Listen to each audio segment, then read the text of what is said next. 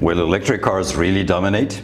Are electric cars really the future? If you want to have a competent voice on these questions, this is the video for you. I'll give you all the key arguments, and at the end, I'll tell you what I think about this.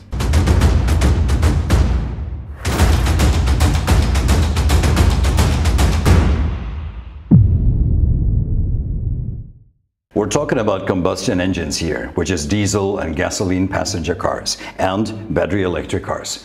We'll deal with hydrogen fuel cell vehicles in one of the next issues. What I'll be presenting here are all measurable and verifiable facts. I put the sources in the show notes. Some sections are my personal assumptions about the future, and no, I'm not paid by anyone to make this video. I'm curious already how you would answer the question and what arguments you have. Write them in the comments, please. Let's make a balance of arguments now. What is the case for the dominance of electric cars, and what's the case against it? And let's first look at the plus arguments that argue in favor of us all buying electric cars by 2030, if we buy cars. The first factor is convenience and the range. So the range of an electric car, a better one, will be close to 1,000 kilometers in 2030. Although hardly anyone really needs that. The average driver would only need a charge once every 3 weeks. And in fact, electric cars will be charged the same way as cell phones, while you sleep. Only on long-distance journeys do you need a fast charger every few hours on the highway. And speaking of charging, lithium-ion batteries will charge well over 300 kilometers in just 10 minutes in 2030. And the upcoming solid-state batteries, whenever they emerge, will charge over 500 kilometers in 5 minutes or less. And even on long-distance journeys, the coffee break is more than sufficient. Where are we going to charge? Everywhere. Tesla's already proven as a startup with little money that the claim that the charging infrastructure is a problem, it is not correct. It's wrong. There will be charging stations everywhere in 2030. Electric cars can be charged at billions of sockets, at all parking lots, at home, and at work. And in apartment buildings, landlords will have to provide charging facilities. With such high rates, you don't even need to charge every day. And charging saves time. It usually only takes 5 minutes per week. Plug it in, unplug it once, twice, or 3 times a week. You don't go charging. You almost always charge when you sleep. Reliability. Battery electric drives are extremely simple. And the famous comparison is that an electric drive has only 20 moving parts, but a combustion engine has 1,500 or more. It can break down much less because there is much less. And that's why electric cars are very reliable and hardly need any repairs.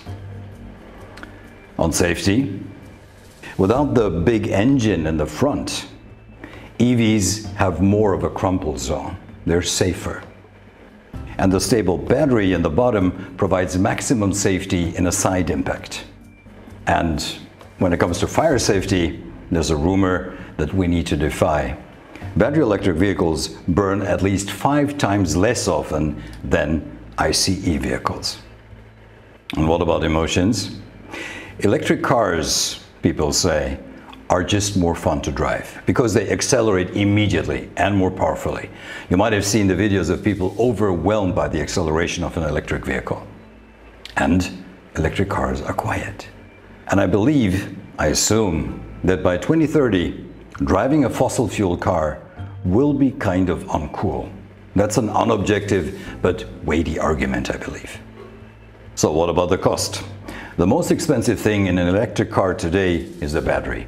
In 2030, batteries will last over 2 million kilometers. Already today, it will soon be 1 million miles, 1.6 million kilometers. At today's average, that corresponds to over 100 years of driving, in theory. In fact, such mileage will not be needed by individual human drivers, but by autonomous robotaxis.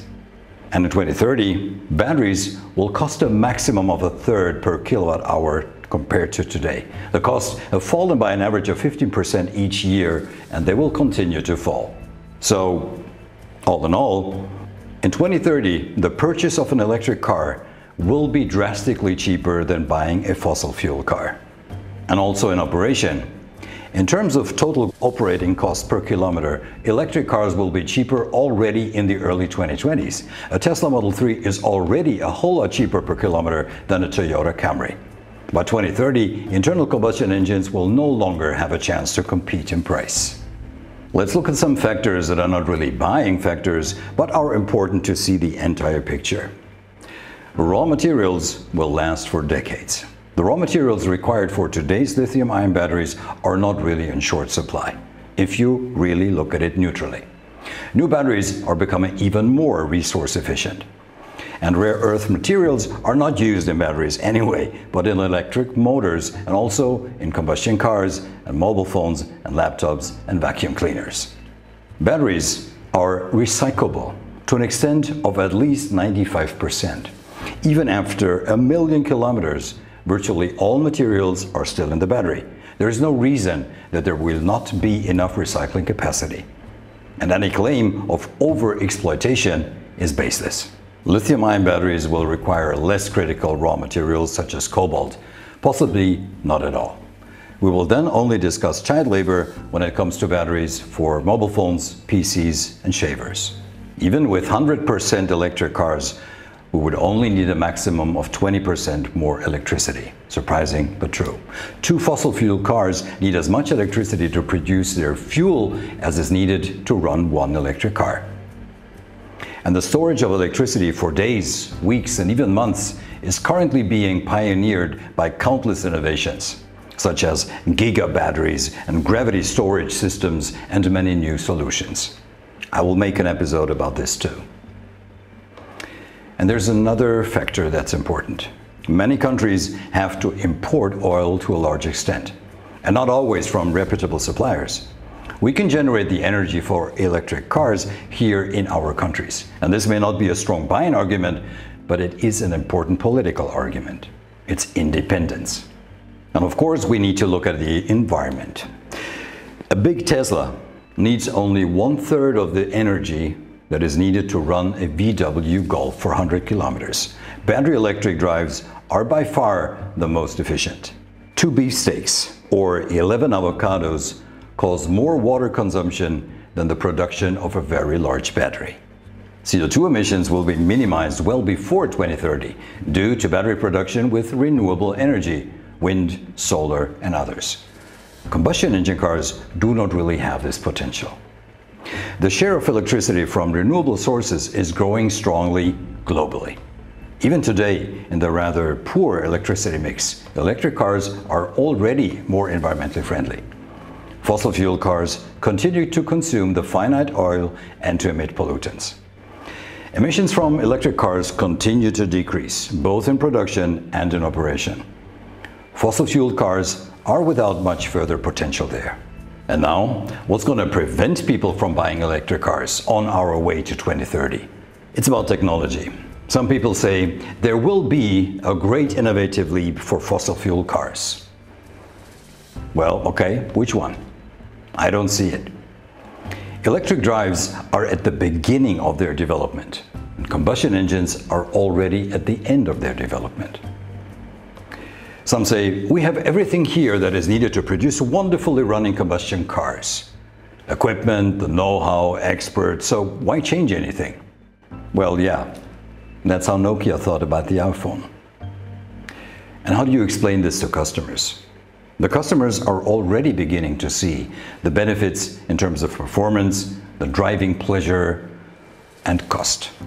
And the Chinese competition will focus on simple electric drives and offer incredibly good and affordable electric cars. And some of us will buy them, which we didn't do before. In 10 years, hydrogen fuel cell propulsion will be ready. Battery electric drives are only a transitional technology, people say. Well, a majority still believes that battery electric cars are just an interim technology and that the hydrogen fuel cell car will win in 10 years. Hydrogen as an energy storage in passenger cars makes no technical, economic, or ecological sense, and we have been researching about this for decades. There is a piece of my plan about this matter too. Plug-in hybrids are also combustion engines and they have much higher range. Yeah. Plug-in hybrids with 2 complete drives are a technically, economically, and ecologically nonsensical alternative in 2030.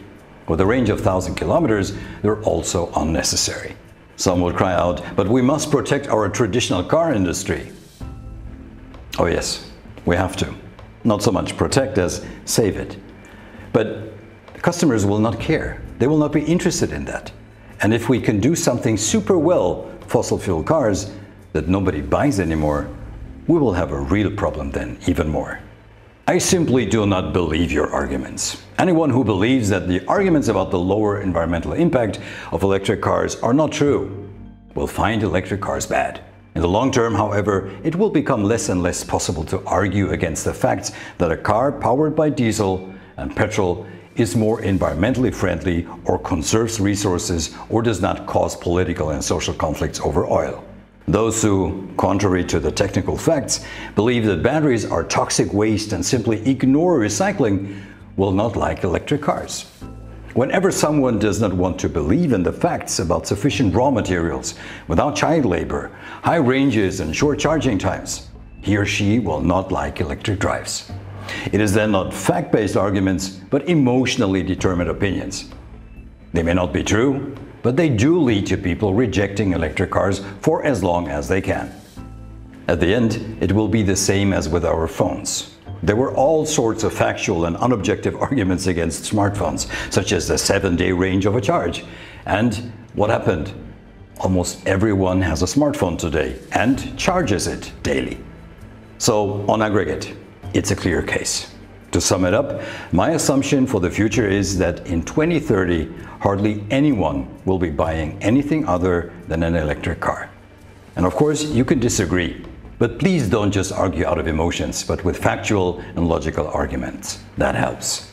Share this piece broadly with your friends and contacts so that they too can get savvy for heated discussions. And in the show notes, you will find a link to download all the arguments as a transcript and all the sources. Have a bright future.